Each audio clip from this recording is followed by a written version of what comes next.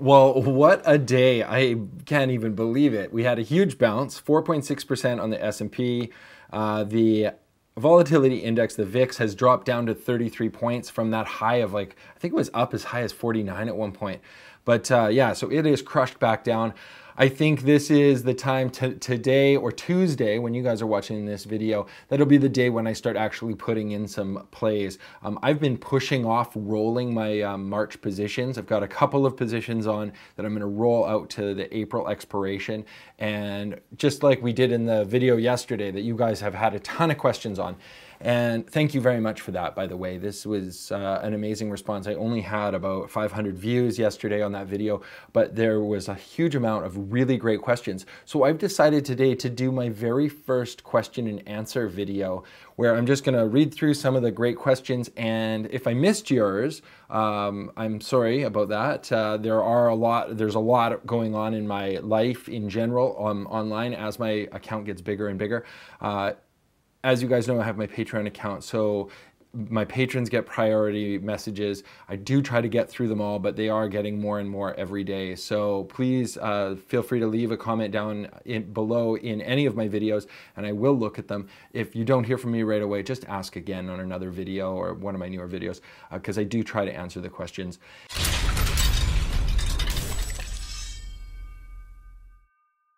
Today, I'm just going to jump right into this. Let's go through some of these great questions. So I've made a list, and the first questions are about Patreon.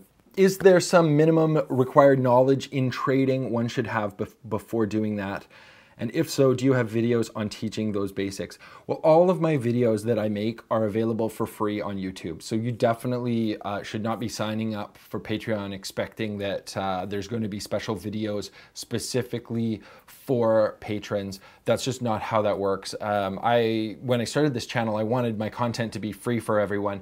And I was a little reluctant in providing my actual trades to people, and that was why I decided to start the Patreon. So the idea with Patreon is that we follow my specific trades, but when I'm doing, and then all my research as well, like when we're looking at dividend stocks, I do in-depth technical analysis on stocks that I'm looking to purchase. In the last couple of months, there hasn't been a lot of stock buying because the market's been so high. It's been a bit crazy, but there's going to be definitely some more as this sell-off continues over the next month. Yeah, so on Patreon, the actual trade, so actually purchasing dividend stocks or actually making options trades, that's kind of the primary focus of Patreon. The video instructions are on YouTube. If you have a specific topic that I haven't covered, please just leave a comment below, and if it's a good topic, then I will get to it. Next question, do you do paid consultations for specific recommendations? I do not. I'm not a professional investor. I don't work in the finance industry, and I don't have accreditation to do that. So I can't really charge people for something that I don't do. It's not my profession. Would someone living in the USA be able to follow all of your trades? Well, of course, my primary investment strategy is North American stocks. So I invest in both the Canadian side and the American exchanges for both dividend plays, growth stocks, and then almost all of my option plays are on the American exchanges. I do occasionally do a Canadian option trade, but to be honest, we just don't have enough liquidity on the Canadian side, so it's much easier to place the trades on the American side. How much minimum would someone have to have in their account to follow trades with you? My personal thought is that people that are starting out, when you have a small valued account, index funds are the way to go. You're cutting out your fees, you're cutting out management fees, you're getting instant diversification. So following specific trades, not really a great idea until your account is in that kind of like 10,000 plus. Range, and then probably even higher than that. I mean, I'm putting on trades that are, you know, it's not uncommon for me to put on trades that are $5,000 or $10,000 at a time on a single stock. So I would expect that most people have a fairly reasonably sized account. If your account is under 10,000, I would just be investing in index funds. That's the easy way. Just buy some SPY. It's on sale right now. It dropped 20% last week, so it's a good time to buy. Okay, with regards to selling puts, now this is a strategy that I love because I am a long-term dividend investor. So when I look for, especially growth stocks, when I'm looking at getting an entry point, the last video I did was on Etsy, and we were talking about it being at $58.76. And what I wanted to do was buy it for less than that. So that's when I would employ selling a put instead of buying stock. So I'm using it as a replacement, and that's how I'm going to answer these questions specifically when I'm comparing selling the put option comparatively to buying 100 shares of stock. So the first question is, how much money were you actually risking? Well, in answer to that question, if I sold one contract and it was $50, then I would be on the line essentially for purchasing 100 shares at $50, which is 5,000 American dollars. That, of course, I receive a bit of credit for that. So in the last video's scenario, I was receiving a credit of $110 for that contract minus my fees. So the actual risk was $5,000 for the shares that I would be purchasing minus the $110 in fees. So it would be $4,890, and that would be the total risk. Now, of course, I don't really look at it that way because I'm investing in the company and I don't think that Etsy stock is going to go to zero. So my risk that I'm taking, theoretically, that's what I'm risking, but in my mind, I'm not really risking that much. I hope that makes a little bit of sense. This is way better than being an outright buyer of stock. It's like value investing. At one point, you mentioned that you conduct over 20 trades a month. How big of a portfolio, account value, should that be in order to make that number of trades? Well, if we use that past example, if we're putting on a $5,000 trade for one contract of Etsy, and we want to have a position in our account that is generally not over 2 to 3% of our total account value, then we would need an account of approximately $200,000 to put on those put trades like that. 20 trades would be half that value. So that would probably be the max that I would put on if I had a $200,000 account, 20 trades that were each $5,000 each, or $100,000 of the total value. I actually prefer to trade with way less money because I've been traveling. My option positions were actually less than 2% of my total net worth. They're very, very low. I might trade up to 25% of my total net worth when I'm trading options. Now, you also have to remember that you can trade options and put protection on them. So you could sell the put and you could buy a lower put, very much reduce your risk and therefore the amount of margin required. We could easily be putting on these trades that have a max loss of $500 rather than a max loss of $5,000. Then you could generate way more trades. So that would be like using an iron condor in replacement of a strangle, or using a put spread rather than just a naked put. As the stock price moves below and above the strike price, couldn't a buyer put those options to you, exercise their option at any time, and not have to wait until expiry? That is, of course, if you do not make the adjustments you made prior to the stock hitting the strike price. So technically, in North American markets, an option can be assigned at any time. It doesn't matter if it's out of the money or in the money. Now, the question is whether or not it would make sense to do so.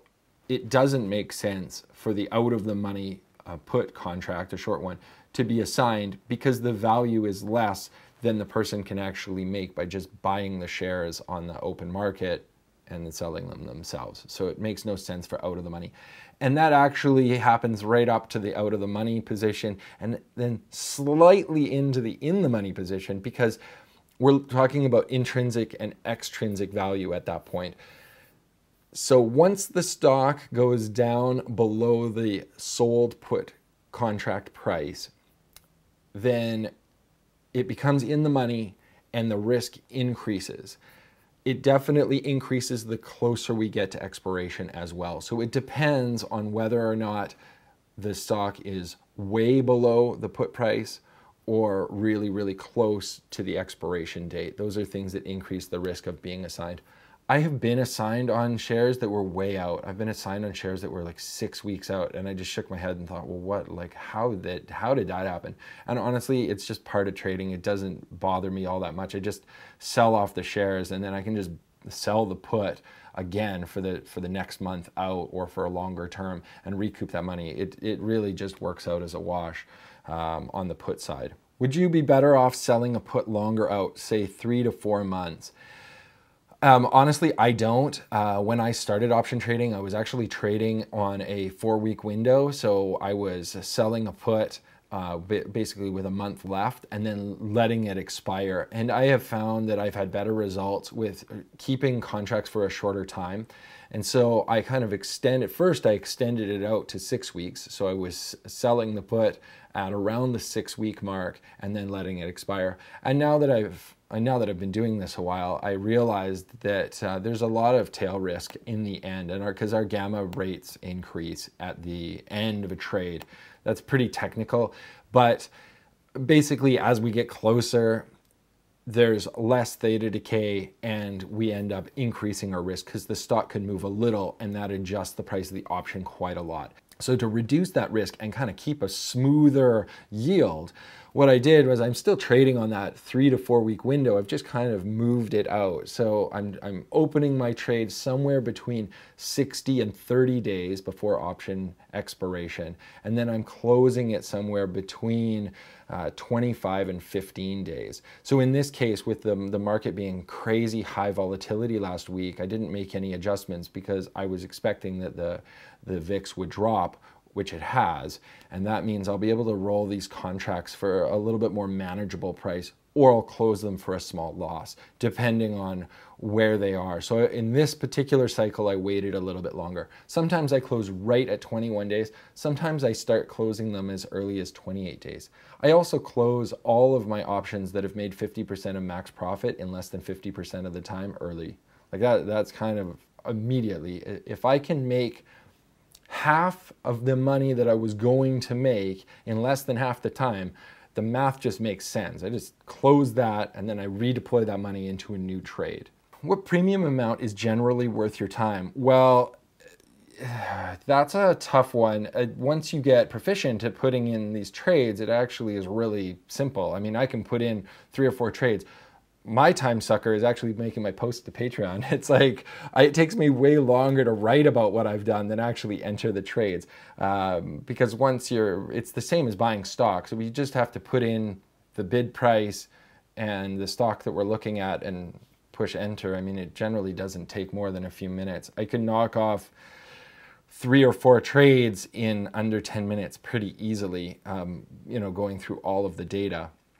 So the time for me is less because I'm really efficient at it. So the premium amount, I mean, obviously a premium has to cover your fees. So if you're paying $10 fees, it like barely makes sense to put on a position that's making only $30 because a third of your profit is going to fees. And then if you have to close early, another third of your profit goes to fees. So if it costs you $10 to put on a trade, I mean, I would not be collecting premium less than $100 or $1 per contract. That would be like the minimum I would look at. If I'm using iron condors and I have a defined risk, I usually want to put on 1/3 the width of that risk. So say I've got a $500 or a $5 wide option spread, I want to collect at least $1.66 in order to cover the cost. So I'm basically risking 2 to make 1. And I found that every time that I don't take enough credit at the beginning, I end up either scratching on the trade or rolling out, not making enough profit. So I want to make sure that I'm waiting and entering good trades. That's key. So that's that 1/3 rule that I like to use. All right, let's talk about rolling puts for a second. This is specific to yesterday's video where we were talking about rolling out and continually doing it to try to recoup some losses rather than taking a loss. When will you decide to roll the stock? Is it when the price drops below a certain percentage, below a strong support level, and or very close to expiration date? Well, I don't really use percentages, and I definitely don't use support levels. Time is really the thing for me. I roll the stock based on what's going on with the expectation of the stock. I mean, I don't always roll. Sometimes I have to close for a loss. So If I think that the stock is going to go back up in value, then absolutely I'll roll. And again, I said it before, but if I've entered the trade somewhere between 60 and 30 days before expiration, then I'm looking to roll that stock somewhere between 25 and 15 days, with 21 days being kind of the optimal place for me to roll out. That, of course, is if the IV is high enough and I can collect enough premium. I never want to roll for a debit. I mean, if the trade is losing value, I would just cut my losses and get out of it and put on a new trade. I would never chase a trade down. So if I can collect enough premium to cover my fees, then I will roll it out if my expectation is the stock that's going to recover. Do you look at IV when you roll the stock? Does it matter? Yes, I think I just answered that question, but yes, definitely the IV is part of it. If we're making a decision, we can either close that trade or we can roll it. That's it. So we have to make that decision based on IV rank. It really comes down to how much premium we're able to collect. When the IV rank is higher, we're collecting more premium. Therefore, we have more likelihood that the volatility is going to drop and that we will be able to buy it back for cheaper. That's the whole goal. Do you always roll using the same strike price or make adjustments and pick a strike price that is closer to at the money, out of the money? With regards to puts, I almost always roll at the same price.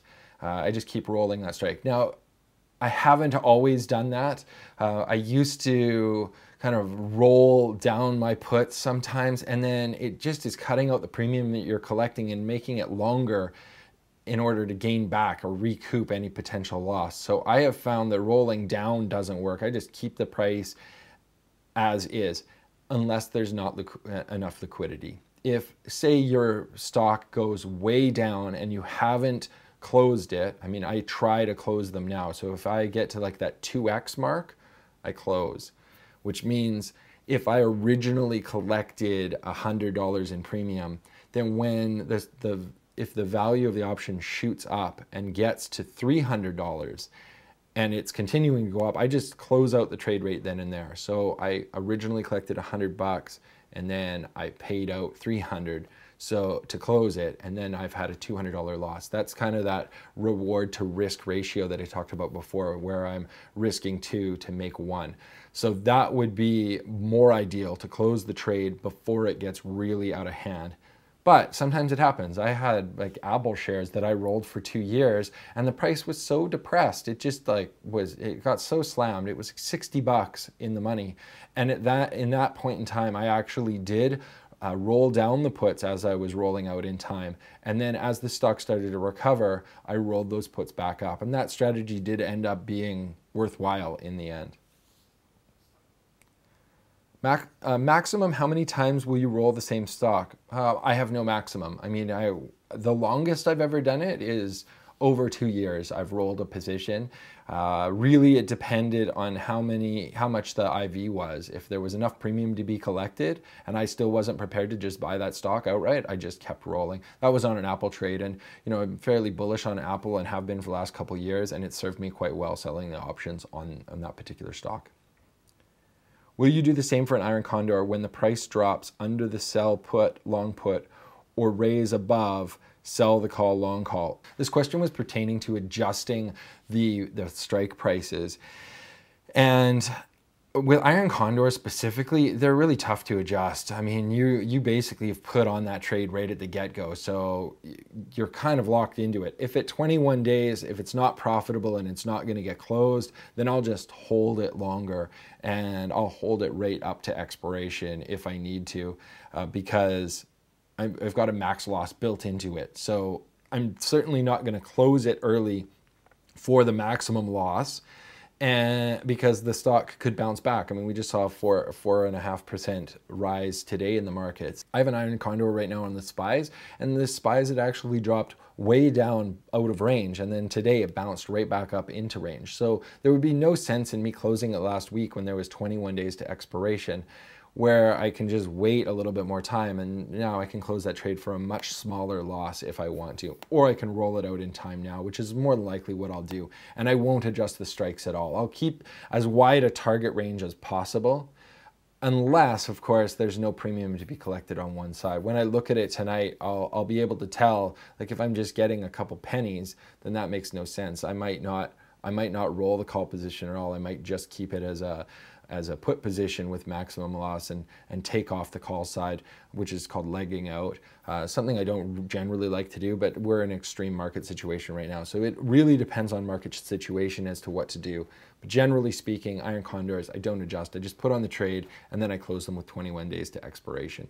And then I do the next monthly cycle. And I'm actually really happy with all of my iron condors that I had on, because I'm traveling right now and because the market's in a bad time zone for me. My portfolio was just, luckily barely got touched last week because I had almost all protected positions on. So I didn't have to manage any naked positions at all, which was great. Not something I recommend. I mean, there's more premium to be collected in naked positions, so if you can do it and you can watch it, then that's where you make your money. But since I was traveling, I was taking reduced risk in case something happened, and fortunately this has happened at a time where I was in that position, which is really nice. Anyways, I think I've about exhausted this list of questions for today. Thank you guys so much again for that. Remember to check out my Patreon page, because that's a great community where we have now over 70 subscribers, and everybody can talk back and forth, and we can actually generate quite a lot of information from other traders that are like-minded watching these videos together. And that's the whole idea, is community building, so we can all get rich together. Thanks so much for watching. See you very soon.